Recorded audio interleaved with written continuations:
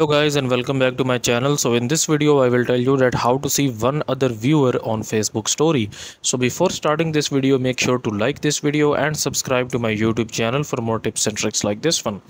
So first of all, you need to open up the Facebook here, and if you have posted any Facebook story here, then you might get this option here, like you will get the list of all the people that have viewed your Facebook story. But then below at the bottom you will see this message where it says, like, where it shows you the list but you can't see the people actually that who basically viewed your story. Okay, so if your story is set to public, then those people on Facebook that are not your friends, that are not your mutual friends as well, if they see your story, then their account or their name will not be visible to you. Okay, so unfortunately on Facebook there is no way to actually check that who viewed your Facebook story if someone is not your friend.